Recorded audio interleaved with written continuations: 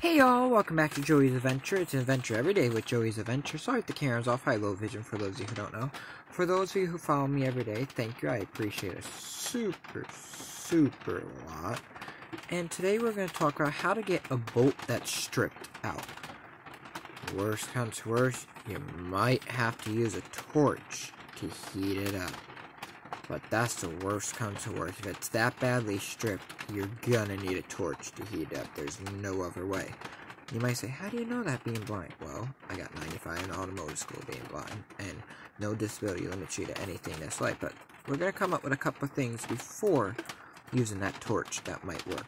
Number one, try the next size down from the size that you're using. Get a little bit smaller one.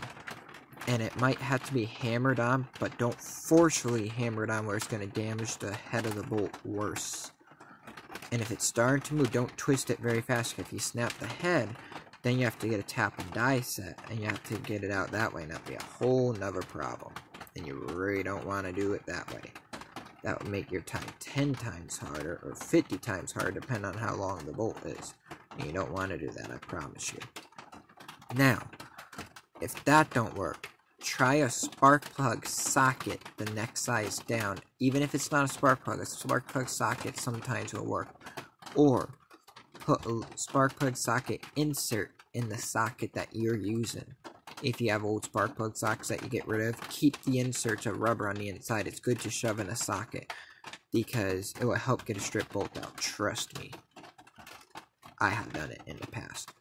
Now, if that don't work, damn it, this ain't working. Look at it and see if you can file down and make the head back. Now, if you can't, or you don't know what you're doing, don't do it because you can make it worse. But if you know what you're doing, file it and try and make it better.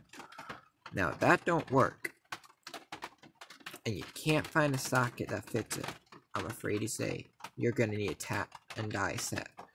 And that's going to make it a little bit harder.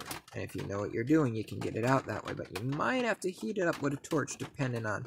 Now, if it's near a fuel tank of car, never use a torch without removing the fuel tank off the vehicle first. Because it's smart. It can cause a fire if you do not. I do not trust the little things that go over the fuel tank and block it. I don't trust them. I remove them personally myself. And I highly recommend you removing it if the bolt's near there. Now, stay tuned for more awesome videos. I also create music. I do tons of stuff. Don't forget to check out my channel. If you found this helpful, don't forget to hit the like button. And if you have any questions, comment below. Look forward to seeing you all in the next cool video. Peace!